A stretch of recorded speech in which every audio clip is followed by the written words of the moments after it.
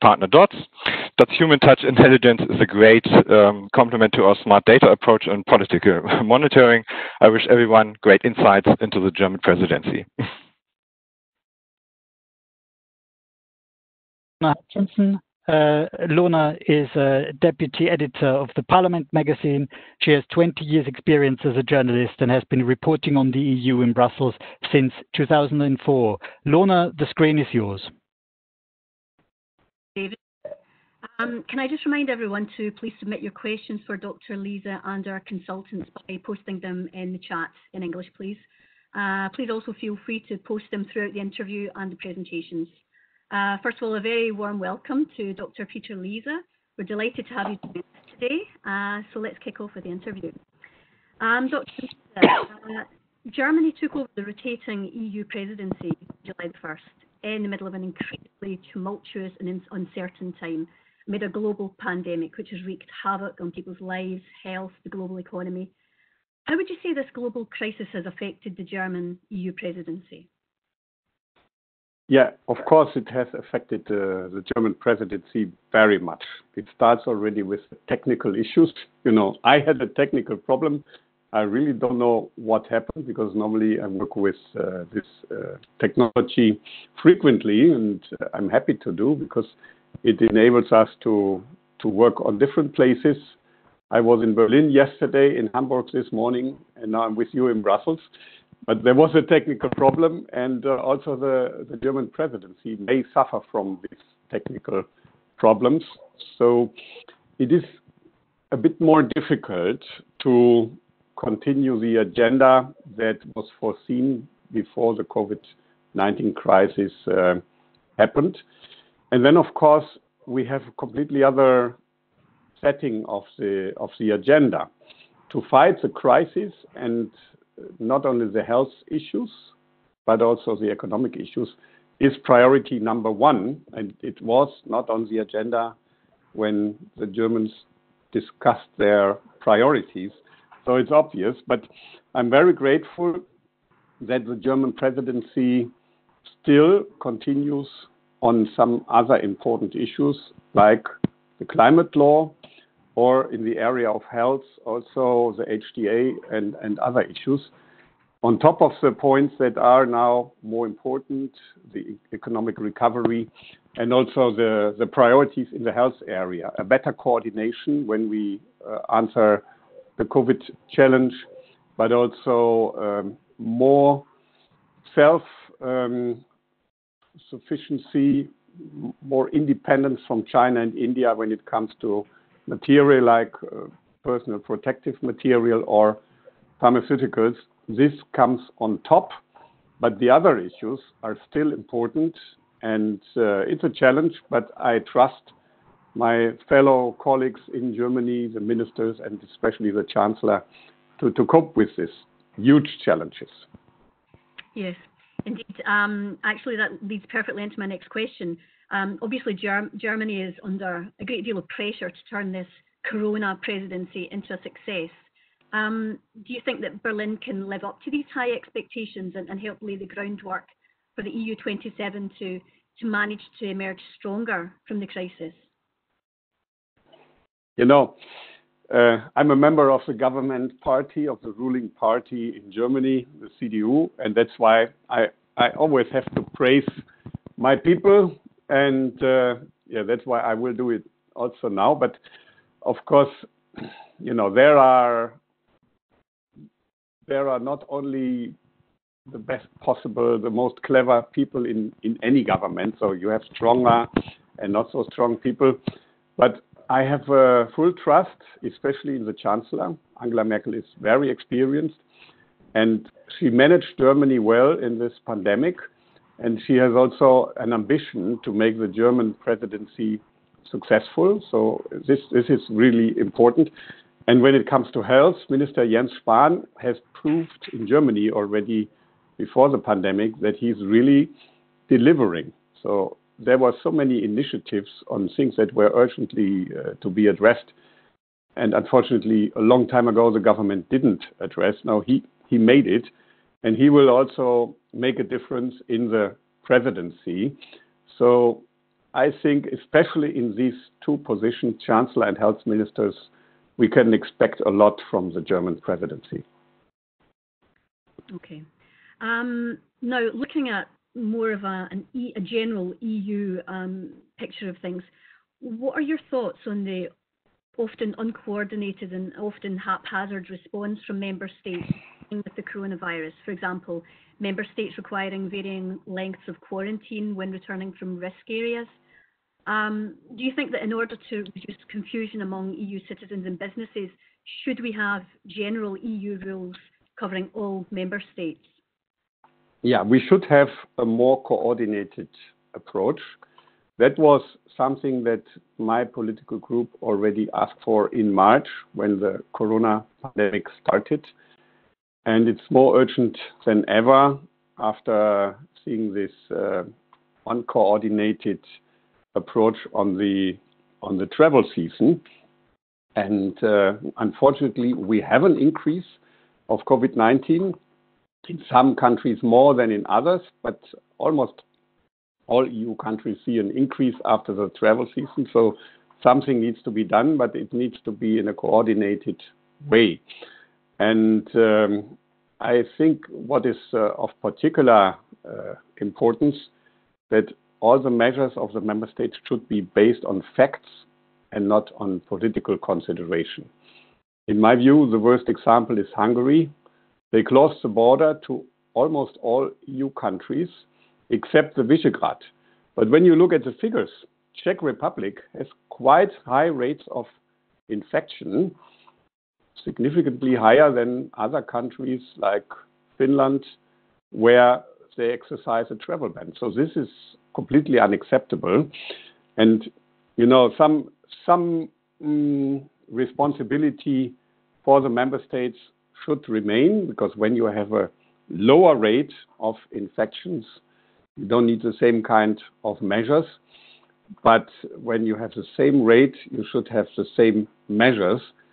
And member states should coordinate better, especially when it comes to traveling from one country to another.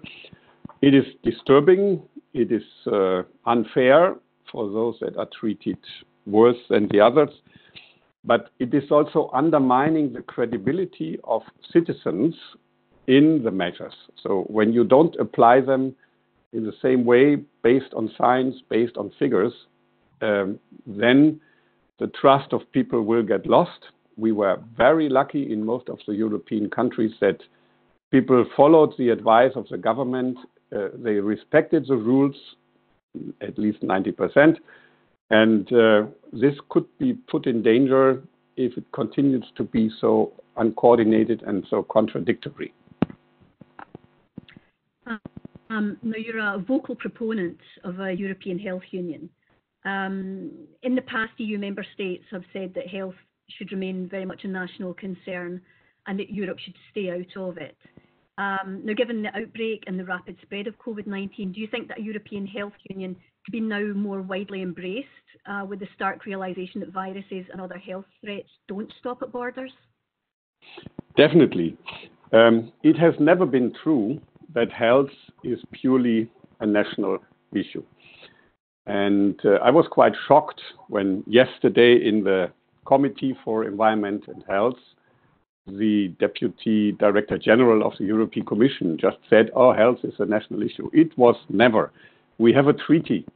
And in this treaty, there's a lot talk about health. There is, of course, a clear reference to what is the responsibility of the member states. We in Europe, we are not allowed to dictate how they finance, how they organize their hospitals, what kind of treatment is compensated and what is not. This is national politics, and I don't want to interfere with that.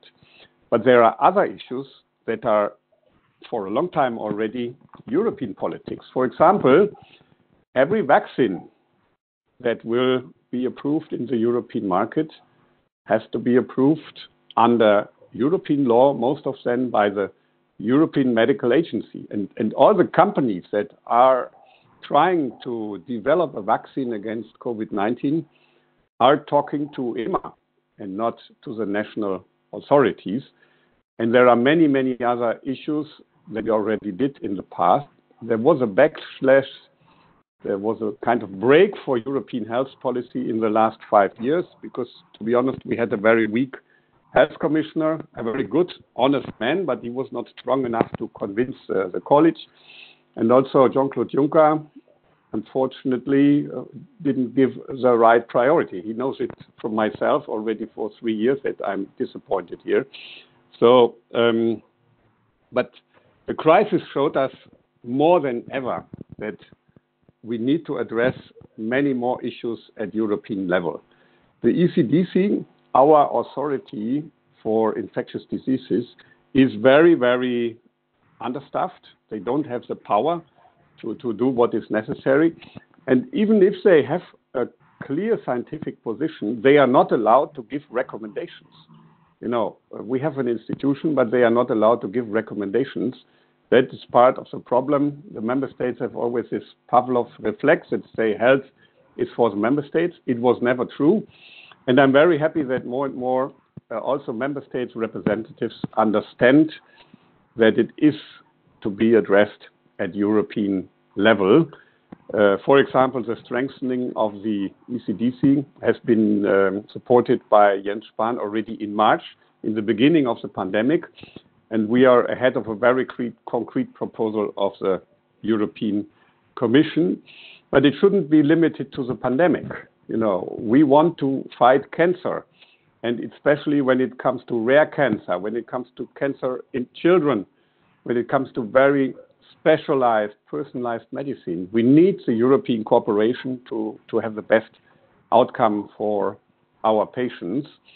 I could, you know, I don't want to be too long. I could list much more issues where, respecting the European treaties, we could do much more than we did in the past, and I'm very happy that this position is also getting more and more support at member states level.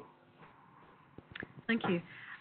Looking more specifically at Germany, the latest Deutschland Trend survey highlighted that the vast majority of everyday Germans are satisfied with the governing Grand Coalition's response to the coronavirus crisis. What lessons, if any, do you think the EU can take from Germany's response to the pandemic? Yeah, so in fact, we exercised a big change of the political mood in Germany. The European election were a disaster for the governing parties, for my party, CDU, but also for the Social Democrats. And now, especially, CDU is getting more and more support. I think this is mainly due to the role of Angela Merkel. She's a scientist, and she was able to explain the threat of COVID-19 in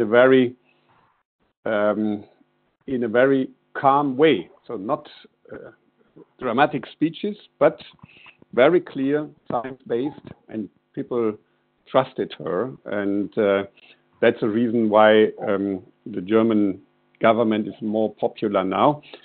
I think, in a way, we were lucky. You know, we had the opportunity to prepare ourselves better than Italy and Spain, because obviously the virus came later to Germany in a large quantity. So it was in Germany already in January. We obviously managed to control a very small outbreak, but that was an alert for everybody. And when we saw the dramatic schemes in Italy, we could react more fast. And that's why we were lucky, but also the German government managed the crisis quite well with a balanced approach. Fortunately, we didn't go for a complete lockdown. It was necessary in other parts of Europe, but not in Germany, because we were able to control it in an earlier stage. And until now, you know, there are always mistakes. Not everything is perfect. I have a lot to criticize also in details in Germany, but overall, we managed to keep it under control. And yeah, I think that is a lesson to be learned, to be not too alarmistic, but at the same time to be very serious, take the disease serious, and explain the right measures to the population. Okay. Now, I understand we're under a certain amount of time pressure. I understand that you have another commitment. So I will pose one last question to you in the interview. I can stay 10 more minutes. It's possible. Fantastic. Also for the audience to come in. Fantastic. So. If I can just, I have obviously an endless, I could speak to you for hours. I have an endless list of questions, but I'll keep it to one more, and then we'll open up the questions to the audience. You said recently, Dr. Liese, that you expect the danger from COVID-19 to decrease next spring. Can you give us some insight into this? For example, in your opinion, when do you think a vaccine is likely to be widely available? Yeah, I really think we need to be patient. We need to be disciplined in the next 6 to 8 months, because autumn and winter are coming, and the virus spreads more easily in closed rooms, 18 times more easily than if you are outside. So that means it will become difficult in autumn and winter. But I think, and that was also a quite courageous statement by Sandra Gallina, the Deputy Director General of DG Health, yesterday in the committee. She's doing a great job, so I criticize her with the national competence, but she's doing a great job in what she's doing with the vaccines. She said, and I can confirm this assumption, we cannot promise, but I believe that end of this year or beginning of next year, we will have the first vaccines available. There are 3 front runners, according to Mrs. Gallina, and I can confirm this assessment. So it's not a promise, but it's an assessment. BioNTech, Pfizer, European-based company together with a US company. Moderna, a US company, but that's partly producing in Europe. And AstraZeneca, consortium with also European players in it, may get the approval already this year. And we have already procurement agreements. Some are finalized, some are in the process of being finalized these days, that we will get a significant amount of the vaccine already end of this year, and then more in the start of next year. And this comes together, of course, with some other processes. We have obviously some people that by their genetic makeup or by other immunity issues are not so seriously affected by COVID-19. And some, unfortunately, already went through the disease. If this comes together with a vaccination of about 20% of the population and the spring, where we go outside more than we do now, we may see a step-by-step normalization of the public life. So we don't need to vaccinate 100% of the citizens. And as I said, we cannot promise. Maybe one of these projects fails, maybe 2, maybe all the 3 fail. But it's quite likely that we will have a vaccine end of this year, beginning of next year. This is very encouraging news. Okay, so we have quite a lot of questions from the audience, but I know that we are absolutely under time pressure. So I will try to keep it to just a couple. We have a question from, excuse me if I butcher the name, Brigt Zanen, who asks, how are the ambitions of the German presidency being impacted by the budget negotiations? In research and innovation, Germany has big plans, but in the mid to long term, the current budget for Horizon Europe doesn't seem to live up to those plans. Yeah, I fully agree that that is a weak point and a serious point. You know, we will have less money available for research in 3, 4, 5 years, because we will have the recovery plan now, the Next Generation EU, and some top up of the research budget But definitely in the end of the financial period, we will have less money for research than we have today. And I think this is outrageous. Nobody should base a long-term planning on the assumption that research is no longer necessary. This is a key point for the Parliament in the negotiation. We will not accept an MFF with less money for research in the end of the MFF period. And I trust in the German government. Again, Angela Merkel is a scientist. She will understand why this is important. And I appeal to all the other member states to really look at the thing. I was quite disappointed with Sebastian Kurz. Sebastian Kurz, in a meeting with EPP, public meeting 2 years ago, said, we need to be more restrictive. Europe needs to spend less money, but in research, we need more. But now his friends, the Frugal Four, and himself pushed the presidency of the council in the direction that definitely the research money will be less in the end of the period. So I think Sebastian Kurz should look at this file and remind his words from the past and give support to a compromise that increases the research budget. Okay. We have one last question. Well, we have a lot more questions, but I'm going to keep it to one last question. I understand you're up against it time-wise. This comes from Bernard Grimm from Europa Bio Healthcare Technology. He says, my question to Ms. Dr. Peter Liese, looking at the recovery plan for the EU, could Mr. Liese elaborate on potential investment of industries of the future and how he sees the German position on how to prioritise the industries of the future and obviously the biotechnology sector that contributes both to health solutions and economic recovery? Yeah. Personally, I'm not so optimistic that next generation EU will really prioritize the future industries. We should do, and that's also a priority of my political group. But seeing the result of the Council, the European Summit in July, the priorities are very much in the line of the national politics. So member states can do whatever they want with this money, and there's no double checking that it will really go into the future investments, or it is not good enough, this double checking.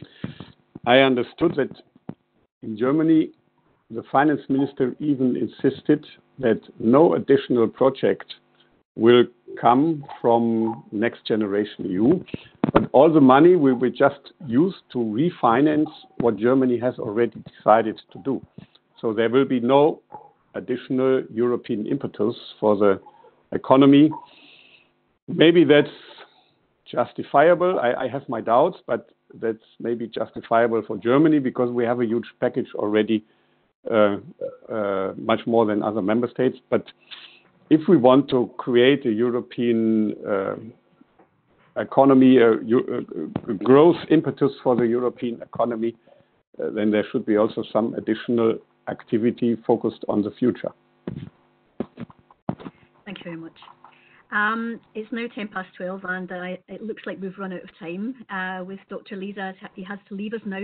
Many thanks, Dr. Liese, for your insightful and thought-provoking contributions to this webinar. Okay, thank you. Thank you very much.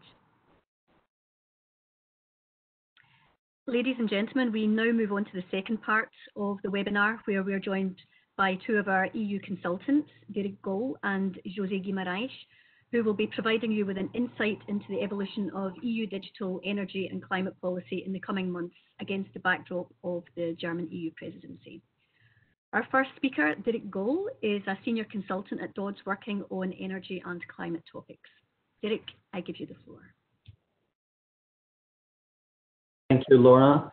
Just to give a bit of a framework, the German presidency has until the end of 2020 the possibility to set the agenda of the Council and steer the policies in a certain direction. This presidency will be a short one, as the 2 summer months have already passed, and December can only be counted for the first half. Nevertheless, a lot of countries have been waiting for Germany to take charge, as it is historically one of the main drivers of the Union. As the European Commission, with its right of initiative, has already set the agenda before the German presidency came in, it will be up to the Germans to steer the files in a certain direction. However, the COVID crisis has made this more difficult now, as Dr. Liese already said. Under the motto, Together for Europe's Recovery, 2 of the main presidency priorities are climate change and digitalization. I will talk a bit about the energy and climate side, and my colleague José later about the digital aspect. Next slide, please. The German presidency and the European Commission align very well in putting the green and digital transition at the center of this recovery. The critics would say that in a period of crisis, it is not the time to invest in climate ambitions, but rather to get the economy going again, to save jobs, etc. However, the German presidency and the European Commission are determined to keep this European Green Deal as a priority in the recovery of the European economy. The Green Deal was proposed before the COVID crisis in December 2019 already, and foresees a complete sustainable transition of the European economy towards 2050. In light of the recovery from the COVID crisis, the Commission pushes the Green Deal ahead, arguing that this is the way to make the economy stronger and create new jobs. Next slide. The German presidency is supportive of the Commission's climate targets for 2030 and 2050.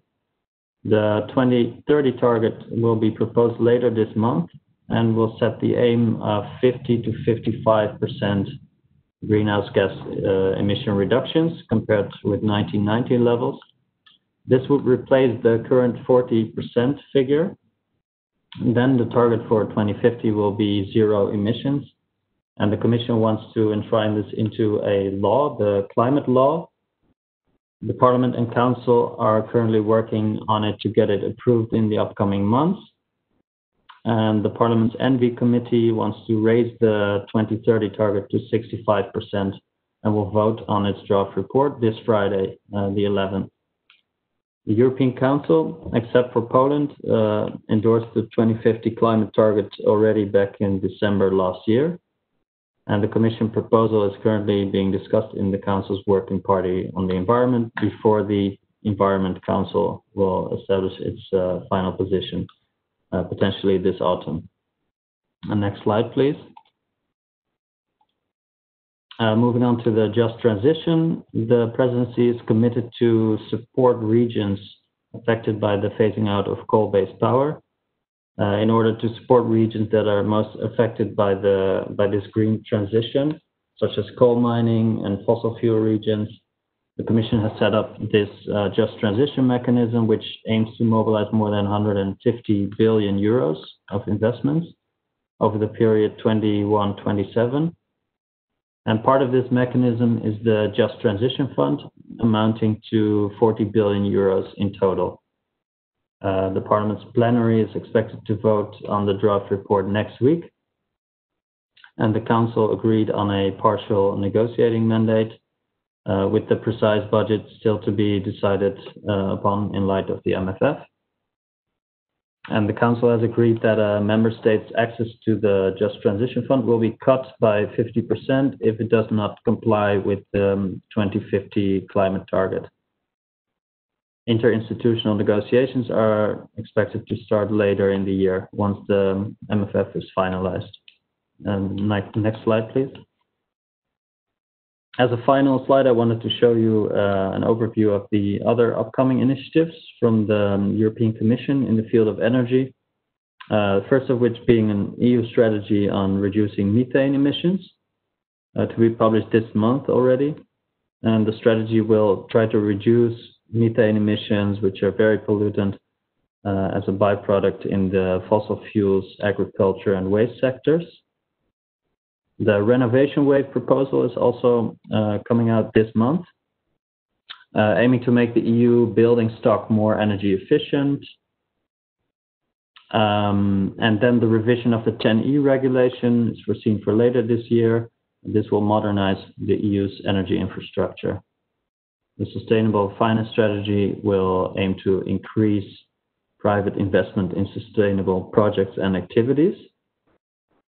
The German presidency aims to formulate council conclusions on the European conditions for joint renewable energy projects by member states, particularly in the area of offshore wind power. This fits together with the upcoming offshore renewable energy strategy coming out later this year. Second in line for this trio presidency, where Germany is part of, is Portugal. They will take over from Germany at the start of the new year.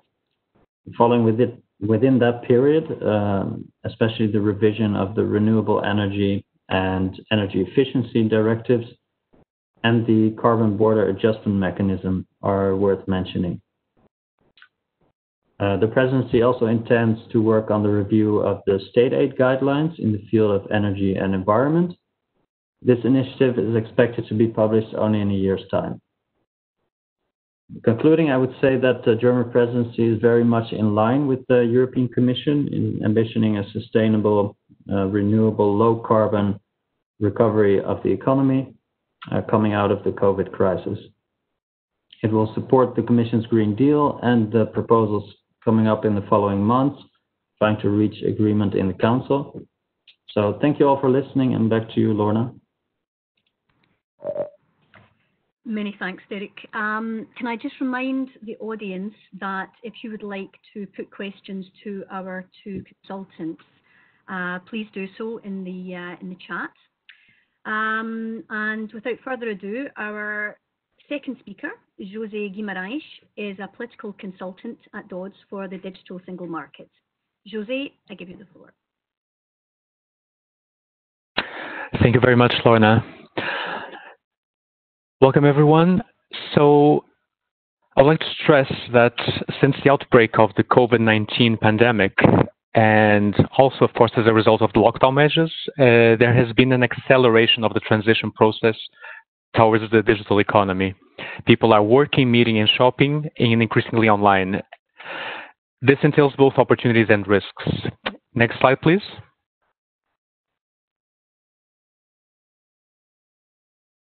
Now, COVID-19 had and will, of course, continue to have an impact at various levels.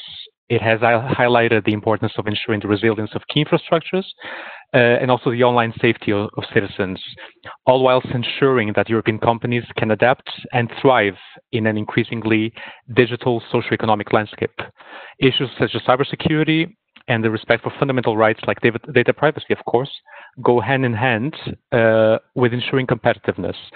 At the same time, national governments are taking measures to curb the spread of the virus to safeguard public health.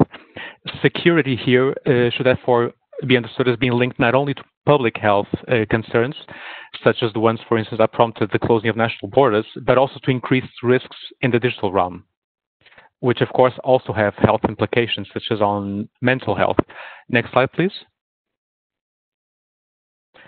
Now, early in the lockdown, the EU heads of state and government in the European Council, they issued this joint statement acknowledging the importance of integrating the digital transformation in the measures to respond to the crisis. Now, at this point, we should recall that any measures touching upon digital were not to be prepared or deployed within a legal or policy vacuum, because in February this year, the Commission had already presented a new digital strategy which comprises 3 streams of action, which you can read in the slides. And this was accompanied by a white paper on AI and a new data strategy. Now, please note as well that this strategy comprises both an internal and external dimension. Internally, Europe, the strategy argues, should promote trustworthy AI, invest in digital skills, strengthen the responsibility of online platforms, fight disinformation, or increase access to high-quality data. Another key priority is achieving sovereignty in the digital domain.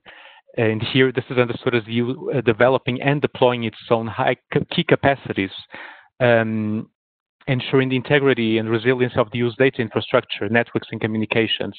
And this in turn is linked to the objective of ensuring the EU's strategic autonomy. I would recall that Dr. Liese mentioned earlier that the importance of personal protective equipment in the field of health, for instance. And then externally, the EU should also become a global role model for the digital economy by promoting its own digital standards. Next slide, please. Now, while the outbreak of the pandemic has led the Commission to reassess the timeline of at least some of its planned initiatives, accelerating the digital transition was reaffirmed, actually, by the EU's executive. And investments in programs such as Digital Europe, which is meant to boost investments in supercomputing, AI, cybersecurity, for instance, all remain a priority. While the European Council's political agreement of July set the amount for this program, Digital Europe, just under 6.8 billion, a final agreement, not only for Digital Europe, but also, for instance, for the digital strands of the Connecting Europe facility, this is still to be reached, of course, by the co-legislators. In the meantime, the EU member states had already adopted conclusions on the digital strategy mentioned in the previous slides. And these conclusions will also help guide EU action in implementing the strategy. Consumer safety and trust, the member states argued, should go hand in hand with strong competitiveness based on a modern framework. And it was at this very important juncture that Germany started its presidency. So key actions foreseen in the German work program should therefore understood as also being linked to the Council conclusions on the digital strategy. We will now only very briefly highlight some of these actions foreseen in the program and also see how they fit into the planned Commission initiatives. Next slide, please. We start with the European Strategy for Data, which was presented last February together with and as part of the digital strategy. It aims to help the EU fulfill the potential of its data economy, enabling data to flow within the EU and across sectors. Later this year, the Commission is expected to propose a legislative framework for the governance of common European data spaces, enabling the sharing of so-called pools of data across economic sectors is one of the key goals. Also, in line with the objective of increasing the EU strategic autonomy, which we've already mentioned, the signature of a memorandum of understanding with member states on cloud federation, of which member state initiatives such as Gaia X, for instance, are a component, is foreseen. Tomorrow at working party level, the Commission is expected to present a draft to member states, as I mentioned, at working party level. A signature is foreseen for later this year, perhaps in Baden-Baden in informal council in October. This is still subject to final confirmation. Then finally, next year, a Data Act that might address issues affecting relations between actors of the data economy, including B2B and business to government, is expected. Next slide, please. Regarding artificial intelligence, the AI white paper published in February with a strategy laid down the ambition of promoting an ecosystem of excellence together with an ecosystem of trust.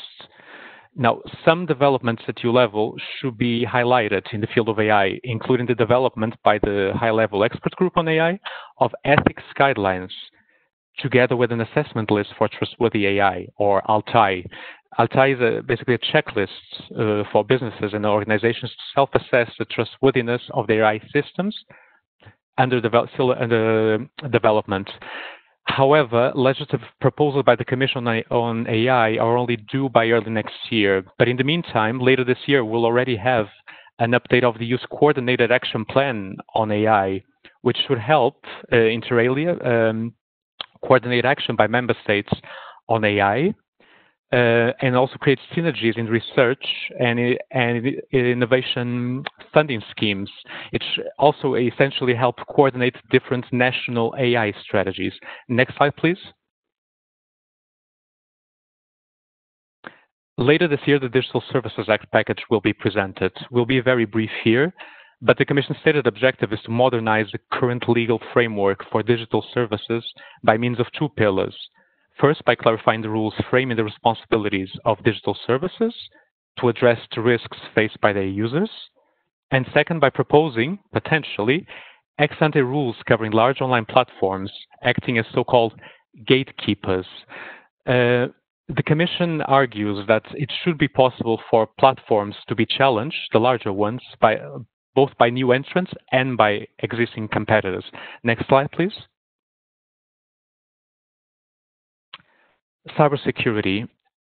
The coronavirus crisis saw increased cyber attacks during the lockdown.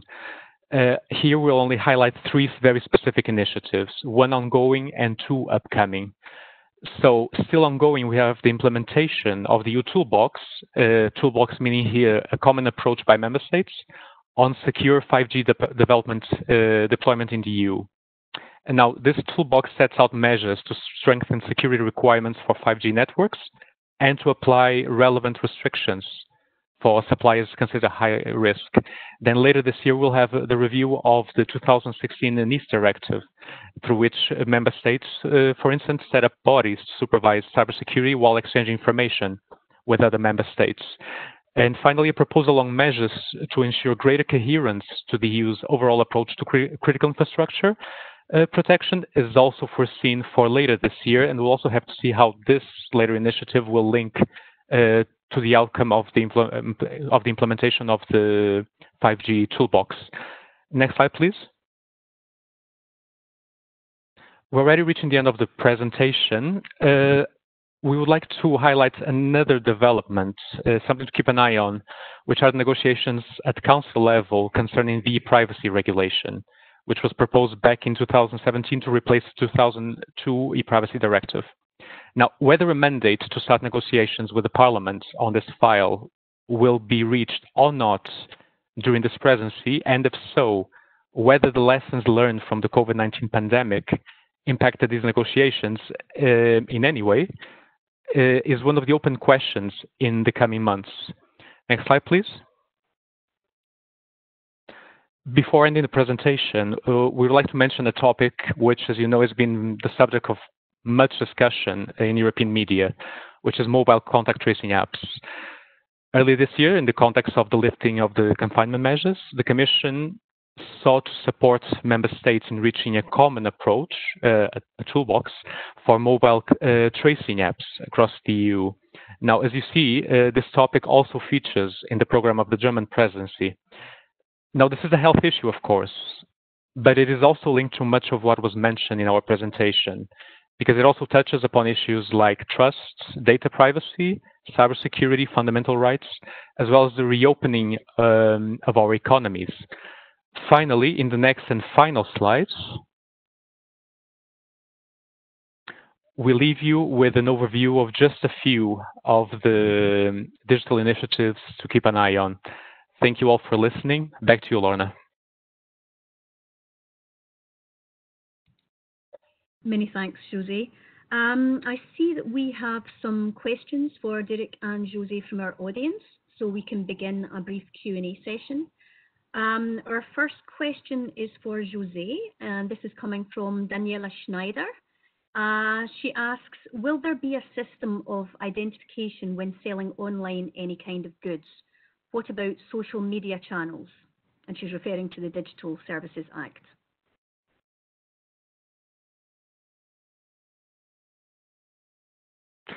Thank you for this question. It should be recalled that the precise content of the Digital Services Act, this will only be known, of course, later this year in Q4, when the proposal will actually be presented by the executives, the Commission. There's a number of open issues, including when it comes to ex-ante regulation, what will be mandatory, what will be voluntary. On identification when selling online, I would also recall that digital identity, which also links in a way, will be one of the topics that the Commission is expected to address later this year. I would recall that Council conclusions published in June had called upon the Commission to review existing legislation on the creation of reliable, interoperable, and technologically neutral framework for digital identity, which should also help safeguard the competitive edge of European businesses. And the Commission, of course, also in the context of the lessons learned by the COVID during the lockdown, the Commission is of the view that citizens should be provided, and businesses, of course, with a universally accepted and trusted digital identity, also to allow access to private and crucial, sensitive public online services, such as in e-health.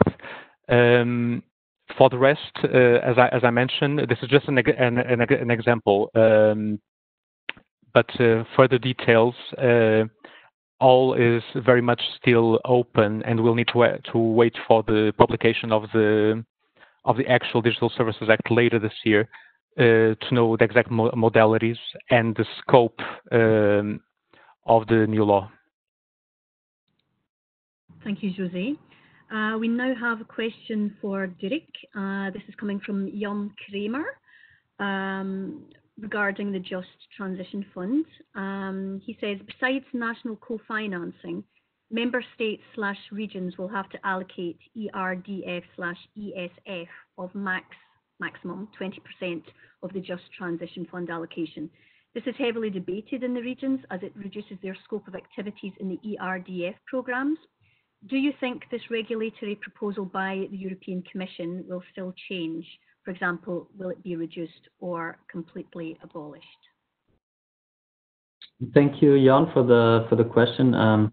I think it will depend first on the MFF, obviously the negotiations, what will be decided as the overall budget, along which all the specific budgets can be determined. And then obviously the interinstitutional negotiations will have to take place. Usually the Parliament is in favor of more funds rather than less. So I would say, yeah, the Parliament doesn't want to have strict, blockades for that. And then the member states, it will depend which member state. Obviously, if the member state is expected to receive a lot of regional structural funds, then it wants to have these higher amounts. But that will really depend on the member state. I hope that's an answer to your question. Many thanks, Dirk. Now, as a final question for both panelists, this is from Céline Diebold. She says, thank you for the contributions. What do you think? Could the Conference on the Future of Europe and the EU citizens play a role in addressing both issues? I can start if that's okay. Thank you for the question, Céline. I think definitely citizens can play a role for the climate and energy part. We've already seen the last 2 years with all these demonstrations in the streets that this really is a concern for citizens. Also, the polls, the Eurostat polls show that citizens care about the climate as a top priority. So yes, I think this will be crucial, and politicians will see that as well. Obviously, their election base needs to be based on what citizens want. So the whole political spectrum is moving more towards the green side, I would say. And then on the conference on the future of Europe, obviously this is also intended to involve young people and look ahead quite far. So 2030, 2050, and with the Commission now putting these climate law and climate neutrality targets in place, I think it's definitely going to play a role, this conference and the citizens, especially the young people. Thank you, Dirk. José, do you have a comment on this question?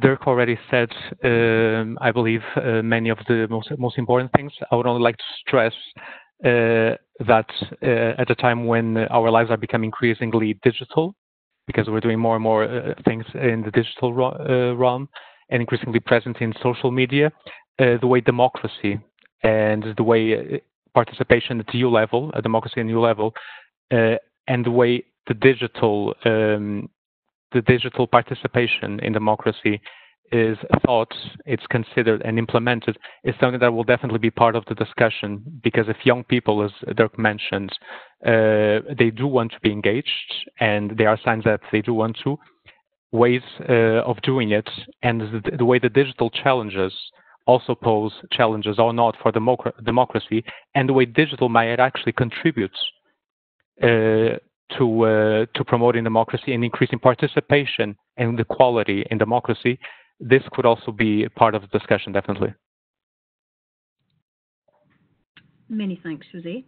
I think that just about wraps it up for the Q&A session following the presentations. I now pass the floor back to David to conclude. All is left to do is to say thank you, Dr. Liese, thank you, Dirk, and thank you, Jose, for your insightful contributions, and thank you, Lorna, for guiding us through all these complex issues with your questions. And I'd like to thank all the participants for bearing with us at the start and for sticking around a bit longer and for enriching the conversation with your questions. Should you have any questions regarding the strategic partnership between politics and DODS and our combined service offerings, feel free to contact Julian or I anytime. Thank you all for joining. Enjoy the rest of your day. Goodbye.